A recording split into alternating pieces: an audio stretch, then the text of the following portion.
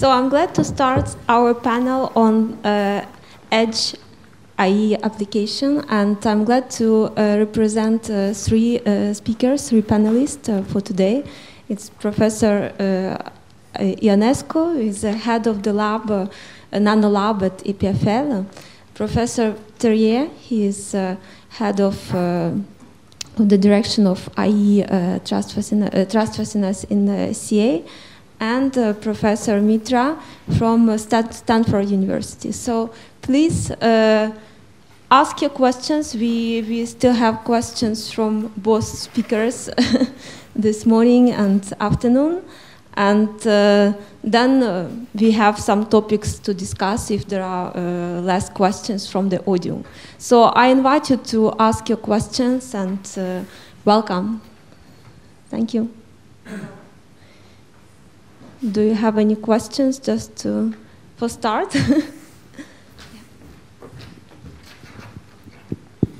Thank you. Yeah.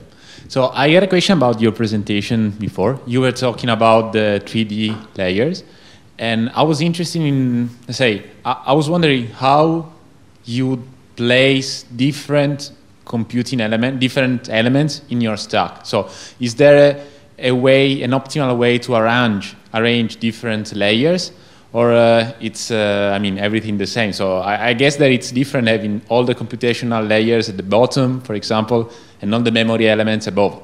And maybe there's an arrangement that maybe improve performance in some way. And after that, is this, I mean, in case there's an optimal arrangement, is this related to specific applications, or is something that can be generalized for different tasks? Thank you. Yeah, good. You know, I think lots of questions, yeah. So, do I use the microphone, or yeah, is this being recorded, or what? This is recorded. Oh, I see. So then microphone. Okay. Yeah, thank you. You know, so I think these are important questions. First of all, I do not think the community knows the answer to all your questions, but I can, you know, tell you bits and pieces, right? So, as I was talking about, you know, even if you take 3D folding that I was referring to, remember that before I said, you know, how existing 3D is like 3D folding, you take a circuit and then you fold it in multiple layers. You know, that's not what, you know, I'm suggesting, right? You know, that's not what our next 3D is. But even for 3D folding, this is an important question. You know, forget about, you know, what we are going to do with next 3D, and I'll give you some answers there too. So even for 3D folding, you know, until yesterday, what people used to do is that, you know, they used to manually partition a design, and then they would say, well, you know, like, let's using 2D place and route tools. You know, there's this whole EDA, right? Electronic Design Automation tools, right? So electronic design automation tools that are available commercially, they're not for 3D. They're for, you know, 2D chips, right? So then, you know, what people used to do until yesterday is that they would manually partition a design. They would say, well, you know, based on our experience, we think it's a good idea for this part to go here, the other part to go there, and so on and so forth. And then use these 2D, you know, EDA tools to create those designs, right? You know, like, and kind of glue them together. So that's what people used to do. Now, there is some good work that has happened in academia, you know, that has actually, you know, formulated, you know, like place and route, you know, problems in 3D, and they have been trying to solve that, right? So what I'm saying is that even for the very preliminary kind of 3D, you know, I do not think that it's a done deal, okay? Now, when you come to the next 3D kind of an approach that we were talking about, it just, you know, like the box just opens up, and I think, you know, like, I think multiple PhD theses can be written out on this. I'll give you one example where, you know, we have a lot of experience, right? You know, so mostly what people do is that they do not change the architecture, and then they try to do 3D. Like, for example, the question that you posed, okay, that, oh, you know, what do I put on what layer, right? For example. Most people, I'm not saying you are saying that, but most people, if you ask that question, they would say, oh, for a 2D chip, if that's what you are doing, then for the 3D chip, you decide, you know, what to put on what layer, right? That's what they would do, okay? You know, but our experience has been that you could do far better. Because now you got a 3D chip, for the same problem, you should think of a different architectural design point. So for example, maybe for a 2D chip, it might make sense, I'm just making this up, right? Maybe for a neural net, accelerator, maybe that for a 2D chip, it might make sense to have, I do not know, maybe 20 Mac units. But maybe for a 3D chip, you could get a far better architectural design point by having 200 Mac units, right? So these two are clearly different designs from architectural design points. And that's the kind of stuff that people have to formulate. Like whatever I just gave this ad hoc example, that has to be done systematically, right? And this is where I think there are lots of open, interesting questions that are there. Does that answer your question? May I add, it's a question, it's not an answer. Okay. It's still for you because it's somehow related to what you answered. And I think Subhasish showed us, let's say, the promises and the performance gain you can have. But there are many remaining challenges at certain different time horizon. And then it's yield, it's testability of different layers, how you do that to make something very reliable when you do all the stack, because the way we test normal chips is not really the same way we will have to test this. So yield, testability, cost, fabrication time, who will do that? And maybe it's a very complex question. And finally, if you would be, from your experience, to project some killer application where you see there is really attraction for this first 3D chip application, if you can comment of that. I think this will be very interesting for the whole community. Sure. So maybe I'll start with the last one, because that one is the easy one. I think this AI chips is the perfect example. Actually, if it's a perfect storm. It's perfectly made for these kinds of 3D chips. Mm-hmm. So. And I could delve into details. And not just the 3D chips alone. Remember, as I said, that having a 3D chip is not good enough, because as soon as you have a 3D chip, somebody will have a bigger workload. So this whole notion of this next 3D mosaic with this illusion, this 3D plus illusion, these AI workloads are like the perfect example of that, basically, that like you could use that and you will be able to scale. So that's like almost like a killer app, and we can get into that, But I think you have very good points about, so let's look into that, right? So I would say, yield, testability and reliability, fabrication time, thermal, right? So let's pick this four, right? For now, right? So let's look at this, right? So yield,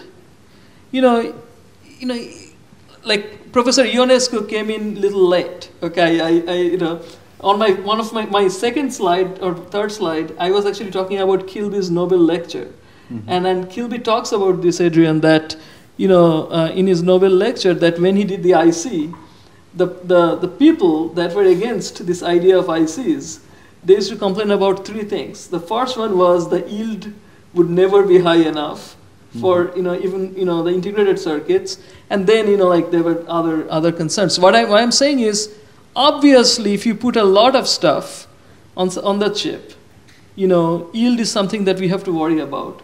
But guess what? Yield is something I think we have to worry about even before we go to 3D chips. And this is where this notion of architectural repair. Now remember, I used the word architectural repair. There are actually lots of opportunities to repair a chip. I'm not talking about 3D chip per se. I'm just talking about a complex chip. When I was a student, life was boring. Why? Because people were building these uniprocessors with a single ALU. What would happen if the ALU broke? You have to throw away the chip, right? Versus if you look at what we build today, even forget about my 3D idea, okay? What we build today is like a distributed system on a chip. And if you build a distributed system on a chip, there are plenty of opportunities, even without using redundancy, even without using a lot of redundancy, there are plenty of opportunities to repair a chip. Just like, like when a node goes down in the internet, do you put, a lot of redundancy on every node? You do not, right? So, and there are papers on this. I'm happy to, talk about the papers if you have specific questions. So this whole notion of architectural repair, I think that will come even before, like we even go to 3D. And I think 3D techniques will, require something like that. On the testability and reliability side, and I can go on record saying this thing, I've been consulting for Google for the past 1.5 years. And guess what I consult, on? This is public information now. The data centers today are seeing what are called silent data corruption, which means what's happening, and Google and Facebook have talked publicly about it. They have written papers in the last 1 year. What's happening is that even in today's chips, in today's complex chips, the defective chips are not getting screened at test time. Mm-hmm. And as a result, there are test escapes that are actually showing up in the cloud. And what these test escapes are doing is that, so remember, what is a test escape? There is a defective chip. The defective chip does not mean that there is a short between power and ground.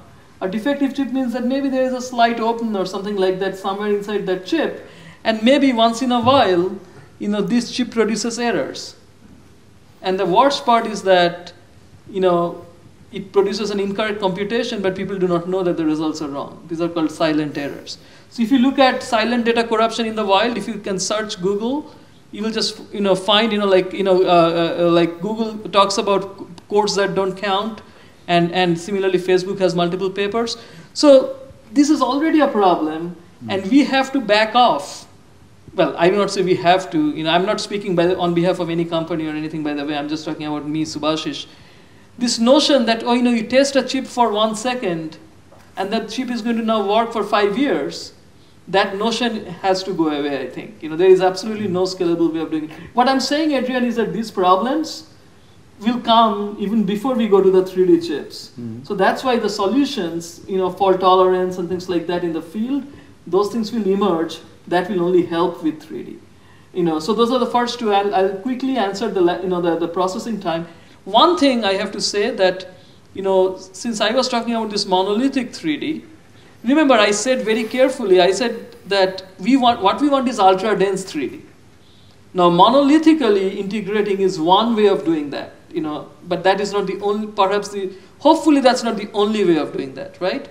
Because why? Because if you do this monolithically, as Professor Ionescu was saying, what would happen is that it might take you 6 months to build a chip because you have so many layers that you have to build, right? And that directly gets into cost aspects that he was talking about. And this is why I'm presenting. I came all the way, and I reached here 1 a.m. in the morning, and I'm presenting to you folks because I think some bright person in this room has to figure out a way that we can do ultra-dense 3D without necessarily doing monolithic.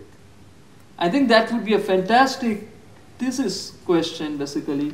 And whoever can can address that challenge, will be rich and famous. And that is an open question. But that's that question. When I go to bed, I try to think about, do I have an idea for that? Every day, believe me. So that's where I'll stop.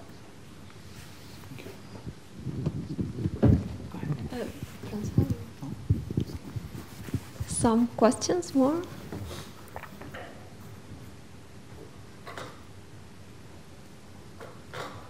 Sure.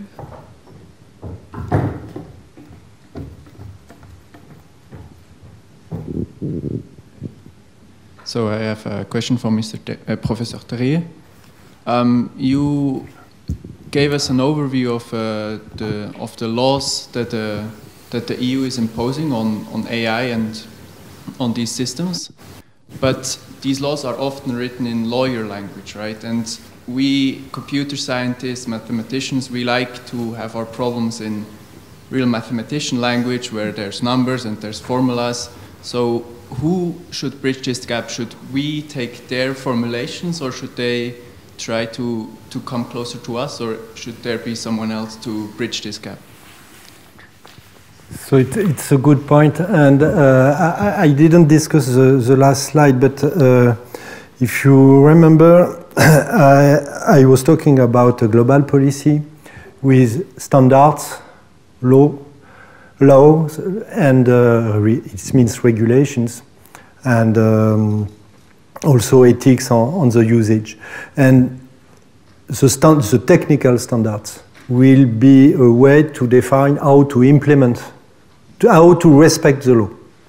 And the way to implement the technical standards will be, at the beginning, quite fuzzy. And more we will progress, we will put constraints that will formalize exactly what it means. And it is what happens in avionics, for example. In the last years, the technical standards for avionics said you must use formal methods to prove this. After, this is expressed in words, so you have to translate it in mathematical formulas and so on, but it's more easier. And so I think there is a very important rules that will be built by academic and industrials trying to develop the technical standards at this moment. It's something that just starts.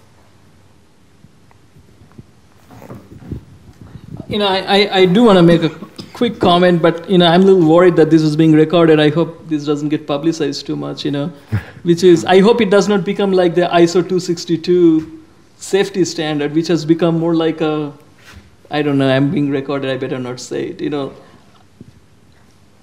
Should I, like for example, this ISO 262, right? This is the automotive safety standard. It sounds like more like a bureaucratic thing rather than real technical stuff. I just, said it being recorded. So I hope this thing does not become something like that. Yes, I think there is risk in both sides. It's why I took the example of avionics. But even if it's bureaucratic, beyond this has some formal implications that the researchers can use quite easily. And I think it's a progress. But we will not have a purely mathematical problem defined by the law saying, okay, now solve this one. No, it's, yeah, in fact, what Subhasish is saying, that maybe in Europe we are very careful, much more careful than other on the societal implication. And we have to be careful that this is not preventing innovation, especially when you want to create startups, companies in Europe. If you regulate too much, of course we'll have to regulate. In the data, as you mentioned, there are a lot of characteristics of the data, and then you look at the social implication and how this data is handled. But maybe having the scientists as well having their words said when the regulations are made. And this is the reason there are groups in IEEE, right? There are special groups that interact between the engineers and the people in politics. Policy. So there are policy groups of IEEE that are bringing these messages up to, including European Parliament. And this is a way IEEE is acting in reality to prevent what you have said. Like the ISO 262 guys, right? I'll say it so that since I said something bad about it, and I better explain in one sentence, right? They talk about, like pick a number, 98% coverage. What does coverage mean? Right? Depending on, whose coverage metric that is, it can have drastically different implications on the overall safety, for example. And, anyway, so you guys got it. I'm going to shut up. Thank you. I just want to ask, in addition to this comment, François, you mentioned that there were like classification of the IE applications according to their risk, like low-level risk, moderate risk, and again, how to quantify this application, how we can estimate if it's belonging to the class of high risk or no risk. If you take safety, we have safety integrity levels where it's saying that if the probability of failure is between this and this value, then it's going to this class. And if anything is done for artificial intelligence for this classification, or it's just more intuitive for the moment? Or how do you see it I think the main point is high-risk applications are mainly usage that are already classified in domain, in some usage domain that are already classified as being high-risk application, whatever if they use AI or not. So I think this is the point. If you use AI to drive the landing of a plane, it is a high-risk application. Whatever the AI technology you use, if it is deep learning, expert system, constraint solving, Bayesian inference, it is an high-risk application. So these questions is open only for new kind of applications. And what is important is to say to people, okay, you want to have an application that will assist children to learn one particular mathematics.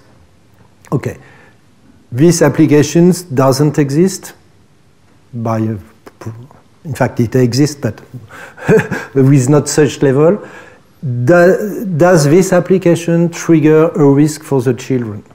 So you will ask the questions, do I am using in the data for learning how to teach to the children some information that are dependent of the social category of the children, of its age, of several things, and how I manage this?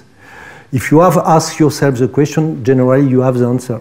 If you don't have asked the question, you have to answer and to rethink. And I think the good point is there. Say, for all the new applications, they will have to say, okay, I consider that I am not high risk. And you can, after the populations, the users can say, you are not right, and you will fight. And it's an open process. It will not freeze the innovations. Okay, it's more constrained than if you have no constraints, but when you have no constraints, you can have some drawbacks. Probably we have to think about some like guides for the new potential applications, how to fold them in different categories of risk. Like the same way as for medical application where we have some device, we have to think how it can fold. There is some guides, but yeah, it's a lot of work. I think the key point was, okay, the builder and the user will be responsible of the impact of the usage of AI-based applications. When you have said this, okay, everyone will take care. Say, okay, no, I don't want to use, I don't want to build. Yeah. And if you are sure, okay, you sell. It was the key point, and it was not obvious 5 years ago. So I think it is a key point. Okay, thank you.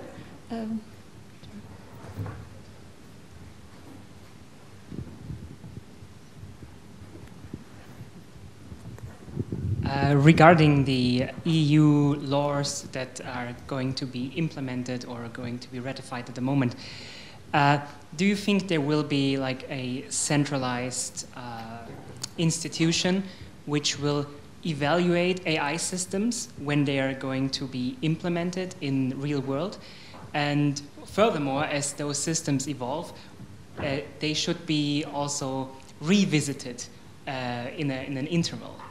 Do you think this is something that could happen when such laws are going to become effective? So what I see in the discussions is that they consider that you can have any certifications, bodies and members and private or public societies that certify if they can do the job correctly regarding and accordingly to the expectations put in the regulations. So they don't consider a single body that will certify all the systems.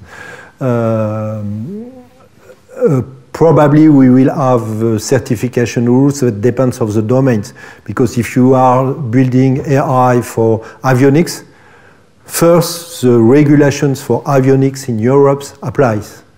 And this context, these regulations and the related bodies will be in charge to verify the AI systems for avionics. So you will have a multiplicity of bodies. For high-risk systems, it's not allowed to have auto-evaluations, which is not the case in US, for example. But it's also something that slows the things, clearly.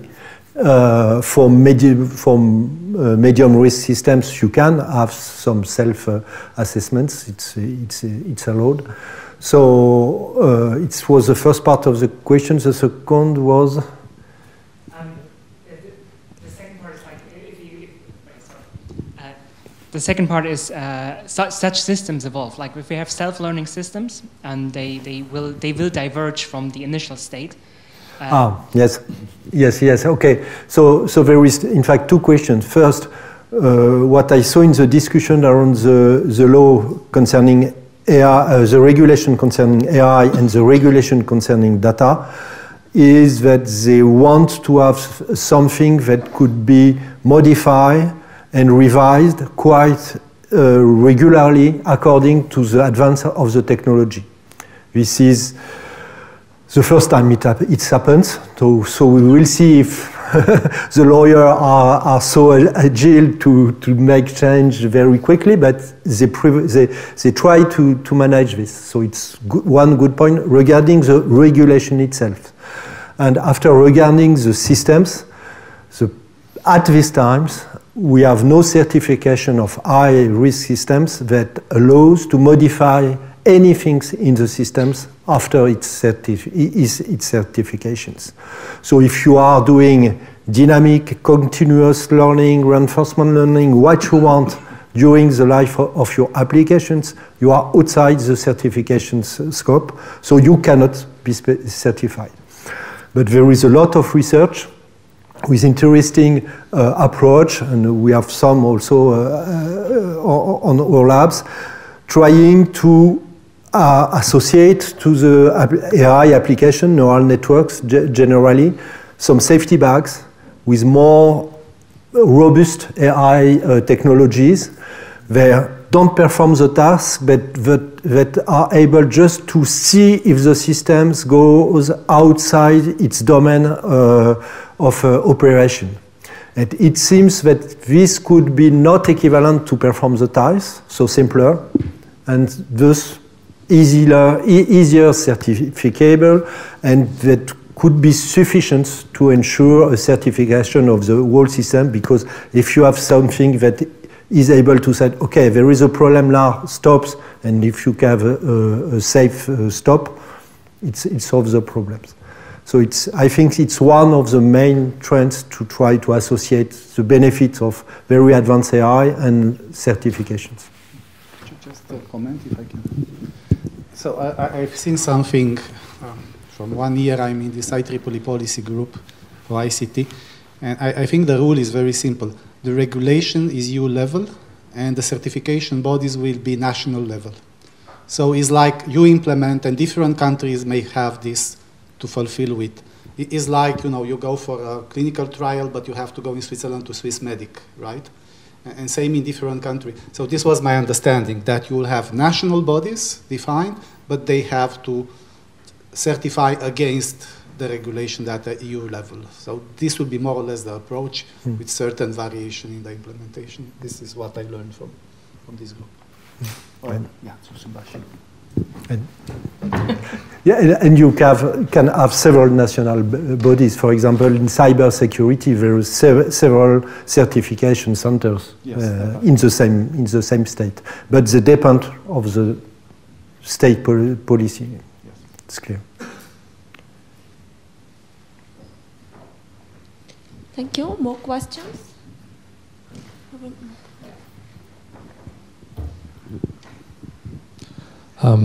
I have a question regarding in-memory computation. And with respect to the libraries, do you think it will require very specific libraries, such as the one that there is for NVIDIA with its CUDA library, to run frameworks on it to train and infer models? Okay, so let's try to define what in-memory computing is. Okay, because I think Professor Mutlu was also talking about this thing. So in-memory computing is such a very generic term, right? So this is how I use it. Okay, I say computing inside memory, computing inside a memory array, and computing right outside the memory array. Okay, so now you tell me, in your in-memory computing, which kind are you talking about?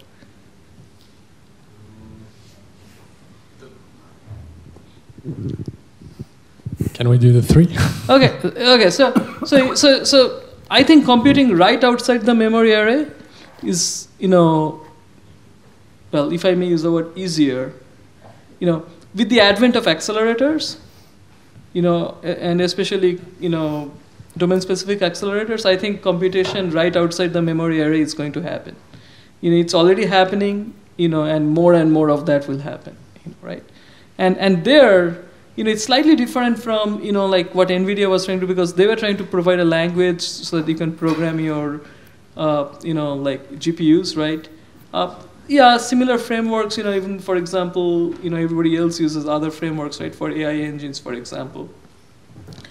Sure, and then the question would be, if somebody designs an accelerator, like how would they, manage that and so on and so forth. So I think that's going to happen, this computation right outside the memory area. Like whether it is 3D or even with 2D, that's going to happen, okay? Now the question really then comes down to this computation inside the memory array that some people talk about, right? For example, especially with this resistive RAM kind of memory technologies, there's a lot of talk about using Kirchhoff's laws to do multiply, accumulate kind of operations, basically, right? So that's the computation inside the memory array. Is anybody here working on that sort of thing, or is very passionate about it?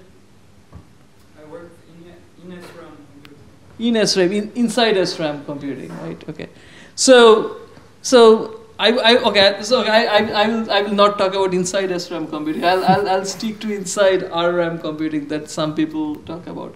I think what's going on is that so there is a big disconnect between the people that work on this kind of inside memory array computing, for example, like using this Kirchhoff's laws for like using current summation and things like that, and people that actually build hardware. I think there is a big disconnect in the following sense. The first group of people, they would build a tiny memory array, and then they would say, oh, look, how efficient that is, right? But when you actually look at like a large neural net application, obviously your neural net is not going to fit inside that memory array. So, and if you do not fit inside that memory array, then it doesn't really matter how much of your, like Mac unit computations you have done inside the memory array. You will have Amdahl's law come and bite you and take away all your benefits, because you will have these intermediate results coming out, and what are you going to do with those intermediate results, for example? That's just one example that I gave. So I think this computation inside the memory array, that's in its infancy. I'm not saying that that's not going to fly, okay, because you never want to say that, because some genius is going to come and will make that work. But I think it's very, very far from, practical usage. And for those, the question comes that how do you have language constructs?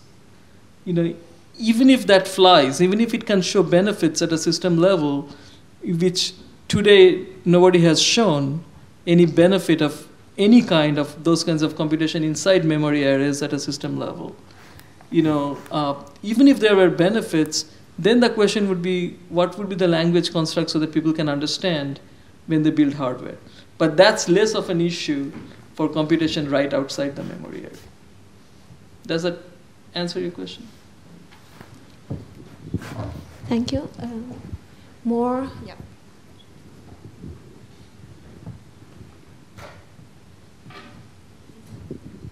Yesterday we have seen how to bring software to the hardware by Professor Al-Farouk, and today we have seen you have an algorithm and you design a piece of hardware for it that it's specialized. What do you think are the perspectives for design on the system level, where you just have a problem specification and you build software and hardware in an holistic environment? Well, that had been the holy grail, you know, but actually, you know, good progress has been made. You know, there is this whole field of hardware software co-design, and you know, and one of the early pioneers of that field is actually one of your professors here at EPFL, Professor De Micheli. You know, like when he was at Stanford, like one of his students actually did one of the, I think, the earliest PhD thesis on this notion of hardware software co-design. Now, of course, I think at that time they were looking at, like what do you build in hardware and what do you, like program and like on the processor and so on. I think there is another aspect of hardware software co-design that's going on right now with the accelerators, which is that, like even if you build an accelerator, right? Now this is where, edge versus the cloud will make a big difference, by the way. Like especially if you think of building stuff for the cloud, right? So, you're not going to just build a specific accelerator to do something very specific, right? You're going to build a very programmable accelerator. Now, like programming an accelerator is very different than programming a processor in some sense. And this is where, he was asking the question about CUDA and languages like that for GPUs. And I was talking about software frameworks for machine learning, for example, for accelerators, for example, that are used in the cloud, right? Versus, since this is a workshop on edge AI, the question that it would boil down to is what is this amount of software that you want to run for an edge chip that would be running on the processor? And even for our, for example, Chimera chip that I was showing, right? So there is a RISC-V processor, for example, and then there is an accelerator. And we do run certain operations that are not very frequent, and like we do not have hardware implementations. So we actually did, you could call it ad hoc, hardware software co-design. And that definitely has to be systemized. And that is definitely a big research question. Thank you. More questions?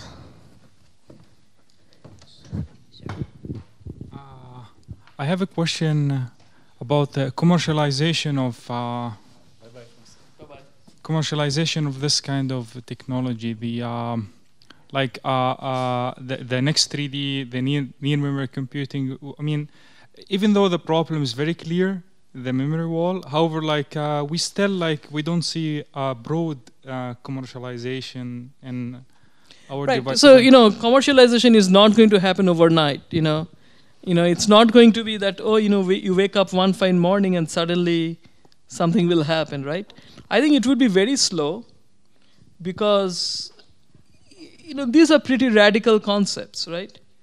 Even, even putting an RRAM on a chip with a silicon chip, right? And then using it, for whatever, applications, right? It's a pretty big risk if you think about,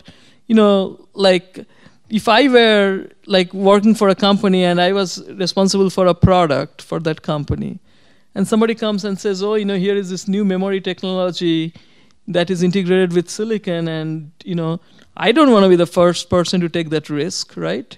Definitely not, right? So this is where I think, but progress is being made at the same time, in all fronts, So for example, I mentioned, and I'll leave it at that level, that, one of my former students, he has been working very closely with, analog devices, for example. And he has convinced those people to put some of these technologies in their industrial fabs, which is not easy. And I'm sure those companies won't just go and put some technology in their fab for no reason, right? So I think things will happen. Things are moving. I think the pain point is being felt by everybody, And when there is a pain point being felt, then like people will be more open to solutions, but it will be very slow.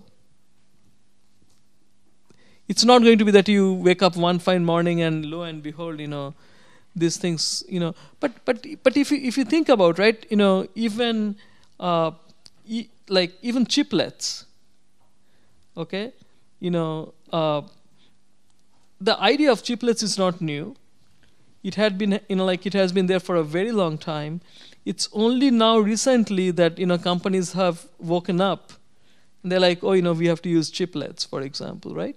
So I think, all these things will, ultimately it will be a very organic development, You wanted to say something, Adrian? Oh, but you make the point. This is the Edge AI is something different. And you try to build Edge AI, which finally, and I have not heard this too much, the real-time part is very important. Mm-hmm.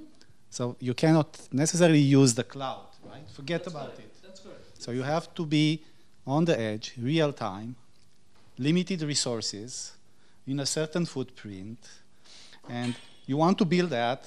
And you want to do ambitious tasks. Ambitious task, and you want to build that on a platform of technology that was not initially developed for that purpose, right? Yes. And that makes, even for your question, the task very difficult, because if you want to have immediate application and use of this is not that easy. It does not come immediately. But in this context, maybe something interesting to comment is, however, you see that in different, it was the question about markets, where we will see kind of first successes with dedicated hardware, software, co-design. And on the edge we say that is design it end-to-end finally, because it's not like a general purpose processor for that, right? So which domain? This is autonomous driving. It's, I don't know, other field. How do you feel this market? Especially you've been in contact with TSMC and so on. So I do not know about market, right? But clearly this is already happening today in the cloud. Like if you look at all the training and the TPUs, for example, right, in the cloud, I would not call it a market per se, because it's not like you have a billion users, not in that sense, right? But absolutely in the cloud, all the deployments have this notion of hardware, software, co-design completely, like there. And that's how they're building it. The way they build their hardware and the software stack is even, specialized towards those things. I don't want to get into more details, but it's a true hardware, software co-design there. Like in the cloud for sure. I think the trouble for the edge is that I think nobody has been able to figure out that even though there is this nebulous notion that like the whole the world's population will be the users, but I do not think that there is any owner of this thing, and that's a problem, right? Which is very different from the cloud, because that Microsoft has to run their cloud, so they are clearly the owner for whatever that is, and Google and so on and so forth.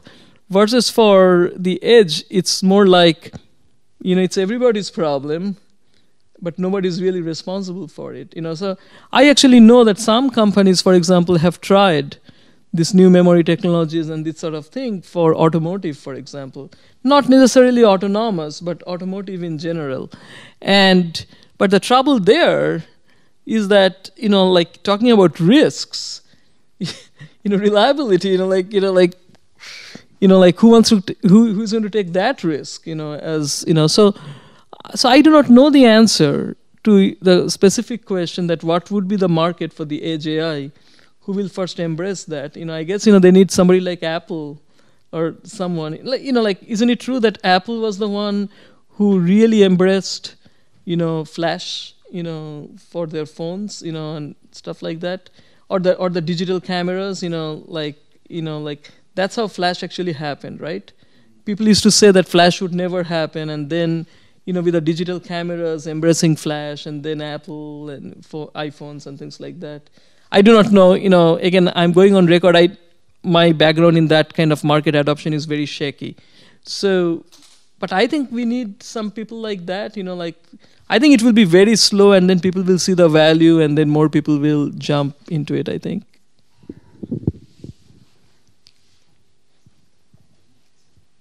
Thank you.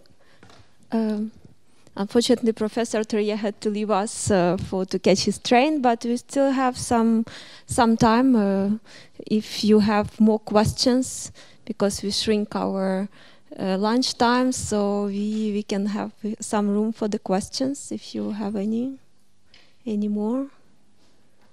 Sure.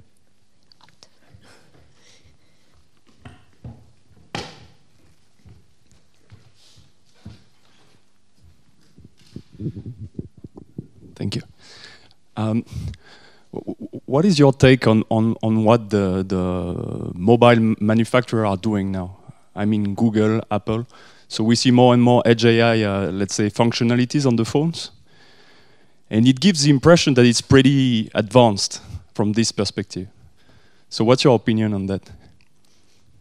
Yeah, I think, well, for technology-wise, they're just using conventional technologies for various reasons. First of all, it matches their needs and, cost and things like that. But there is more and more push to, especially if you look at, not just phones, but AR, VR, and metaverse and things like that. So, if you look at least some of those, workloads that, that people are looking at, for example, I think there is a notion that, like, something else has to happen. Like, it may not be that just using existing ways of doing things will be good enough. Like, obviously, the first, from a hardware design standpoint, the first lever would be to, be domain specific as much as possible. And that is the knob that everybody is playing right now, right? And that gets you there, right? So if you can fit your neural nets into whatever, form factor you got, that would be a good first start, right? Why won't you do that? But, but that implies that either it is true that those neural nets are never going to grow, because, people will be able to figure out ways of doing things, which is, by the way, is an example of an algorithmic co-design, for example, right? Or I think, people have to think of more radical approaches. Adrian, you want to comment? I think your question is an interesting one, but from another perspective, because, finally, what is or what will be the smartphone could open another dimension. And there is a topic in which we are discussing a lot in the center, the fact that this may be the interface to this dimension of predictive tools like digital twins that you build based on information collected at the edge. And it can also benefit for federated learning, in which you are not necessarily sharing your data with others, but you are optimizing models that are predictive. And the only, or among the very few interfaces that you have with you with a certain capability, and then this is an edge device. Now we are talking about extreme edge devices that at extreme edge you have even less power, less than milliwatt, for instance, while here you still have watts. It can be such a human-machine interface towards a digital twin that is in your pocket, and it gives you tools that we do not have today, right? Tools that predict health, predict events, and they can be personalized according to the experiences that you have with this tool. And I think we are not so much talking, but I think this is extremely exciting dimension. And here it's about hardware, software, co-design, co-integration, but also taking into account this dimension, how this is integrated in a digital tool concept. And digital twin, sorry, concept. I think that's a new dimension. And this goes beyond, the normal usage of a smartphone. And there I think is a lot of things. I don't know how many of these things will happen, but certainly some will happen in the future. So this is a digital twin of yourself, of oneself, pretty much. What is the twin of? That's what I was asking. Yeah, I mean, this is I was talking about this digital twin that are related to the healthcare domain, but right. So essentially, there will be a model, a digital twin model built for my health, basically. Like so, by collecting data and how I'm reacting. There will be a model of that. Yeah, I can compare, for instance, how you do in sports, right? You are doing training and you can compare your performance to the average performance, you see your progress and so on. So it will start step by step like that. So you can have what is called early sign, early detection that is part of the P3 healthcare as compared to reactive healthcare. This is one example. But you know that these models are already deployed in Industry 4.0 with huge efficiency, right? Because they predict how a process under certain under varying circumstances, how you adapt in real time in order to still perform well. And I think coming back to the question, for the moment, the tool that we have in our hands every day is the smartphone, or maybe, but this less when a smartwatch and so on, but then is less computational power.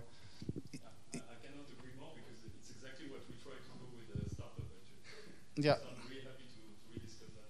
Yeah, I think this is something great will happen, and there is a lot of innovation, and it will drive some of the hardware development. Right. Because if you go now, we have kind of list at the edge. What hardware has to do? Should be real time. You should have a certain flexibility in form factor. Should be energy efficient. You should also embed security privacy into it. Then there are other things related to standardization and so on. So there is a list. And then you have to go to all the functionality, computation, sensor, communication interfaces, not only energy related to if it's rechargeable, not rechargeable, harvesting, and so on. Even somebody from Industry 4.0 told me, the battery, all this crazy stuff has to run on battery for at least 6 months. Yep. If it is less than 6 months, if you have to replace your battery, in fewer than 6 months, then it's a non-starter, for example. So just think about, go figure, right? Yeah. All this crazy stuff, essentially you have a model for yourself. That's what I wanted to ask, like with respect to, for example, health, right? Yeah. And all that has to happen. That means that you have to incrementally learn, right? It's not just inference. And all that in like on battery, small coin cell battery running for over 6 months. Yeah. That's pretty exciting. Good. We have one more question.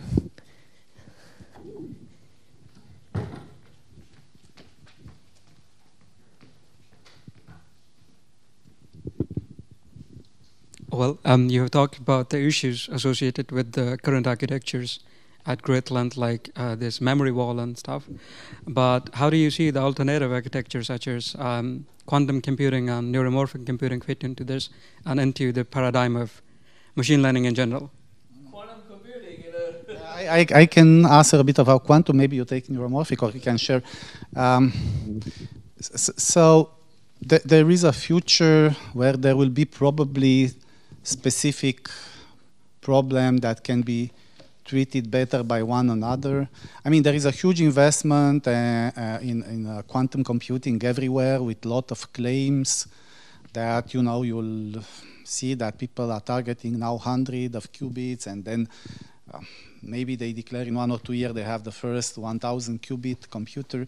However, all this quantum computing now is more like a cloud technology, right? It's something you have to access because everything is at millikelvin and is consuming, all the fridges around, dilution free, whatever you have, will consume 10, 15 kilowatt. Then if you normalize per what you compute, then you may find that is efficient.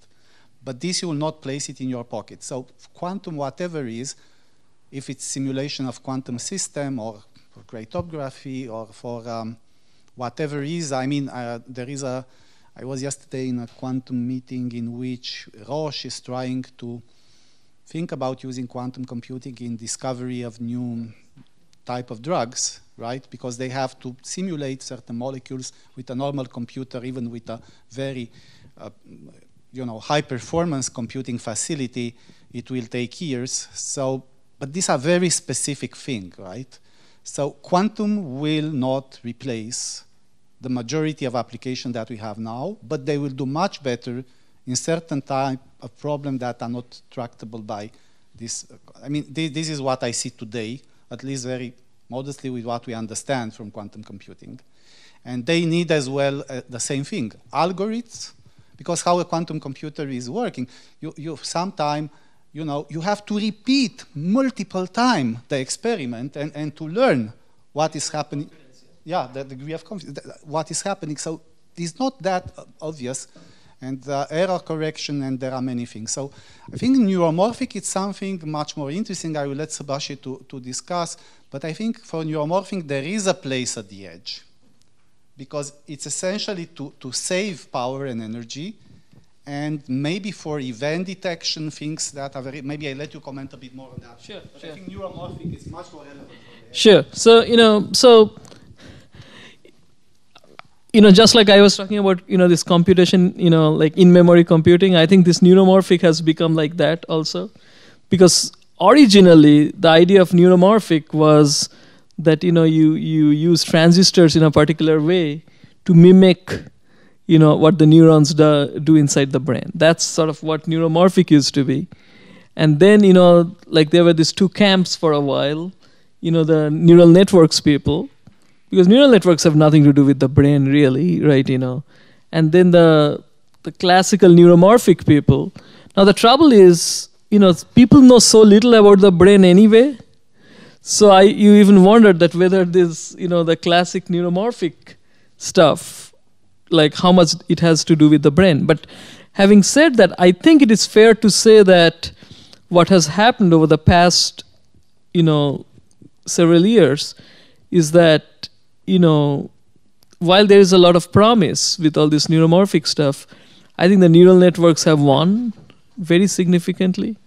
I think it is fair to say that. I think neuromorphic has not shown, like a real, aha moment yet, right? But so that's why now the people that work on now the people that used to, work on neuromorphics, and now they have moved to neural nets. Now neural nets are neuromorphic, like a lot of people when they say neuromorphic, they mean neural nets, okay? I have seen that, okay? So, but clearly you're not asking that question, right? You're talking about this classical neuromorphic. I think, there is still like a group of people, I have a good friend who is in that camp basically. They think that, the new discoveries about the brain that are happening, those might lead to interesting new architectures. Like for example, I'll just be very concrete. There is a professor at Stanford, his name is Professor Kwabena Bohen. And actually he has gone and he has actually given talks, where he talks about these 3D architectures, and he believes that by learning stuff from the brain, like that would be the key to building the future 3D architectures to solve these problems. Now, whether you call it neuromorphic or non-neuromorphic, we may not get into that. But that sort of thing, I think a lot of people think will happen. You need to ask on this. Yeah. What about more analog computing at the edge compared to digital? So, well, of course, I'm a digital person, right? Yeah. What do you think I will answer, You know very well that there is yeah. There is an energy type of challenge that people are saying in analog domain. The thing, so actually one of my colleagues, he is an analog expert. His name is Professor Boris Morman. He actually has written a very nice, overview article, on this. I think it came out in the Transactions on VLSI, and I would encourage everybody to read it, And his argument is the following, that if you want kind of, precision above, 3 or 4 bits, then, like analog doesn't have a story. So it's, like it's only for, like when your precision is less than 3 bits or 4 bits, whatever Boris has in his paper, that's where analog might have a story.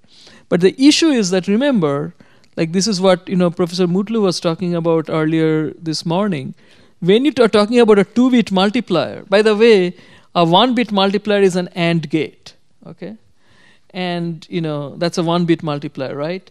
So when you're talking about a 1 or 2-bit multipliers, for example, or adders with such few bits, one has to be very careful, to see that, like how much benefit there really is, for, digital versus analog. But that's the space we are talking about, okay? Now, it might be true that, so that's the first point, okay? The second point is that, I do not think that one will just go and build the whole system as an analog design. I think that, that will just kill everything, perhaps, okay?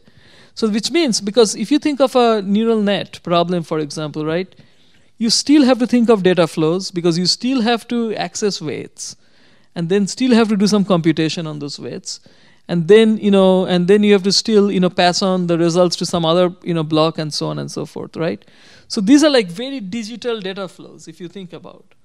Now, it might be possible. So for example, there was a student, Danny Bankman, who was a student of Boris Marman, and they had a paper in ISSCC 2018, I think, or 2019, I'm forgetting, where what they were doing is that, I think 2018, that, they were taking some very specific blocks. So you almost build a digital system, and then you say, aha, this particular block in the digital system, instead of building it digitally, if I just replace it with a mixed signal implementation, I might get some energy efficiency benefits. So that's an example of think digital and build selectively analog, for example. And that's kind of stuff might happen, actually. But this whole notion that, like digital computing is going to go away and, suddenly this analog computing is going to take over, which, by the way, is being, touted by certain camps. I do not think that's happening. I do not see that happening. Thank you. We are 1 hour of panel now. So if I think it was very successful. I don't have to use any of my written questions. But if you have 1, 2 questions which you couldn't ask so far. Is anybody who is working on analog computing in this room? That gives the answer to you, Adrian. There are communities that are believing and I understand. That's why I said what I said. The question of digital person, right? Yeah. But the trouble is that those communities, do not answer these questions about data flows. About they will just show you one tiny block and they will say, see, there is so much benefit over there. But that's in that block. But that block has to exist in a larger context. And that's where the benefits go away. Well, any more questions? The last one, maybe? Okay, thank you very much. Thank you, participants. It was a very interesting discussion. So I announce a break, 15 minutes, and then we have still the poster session you can discuss and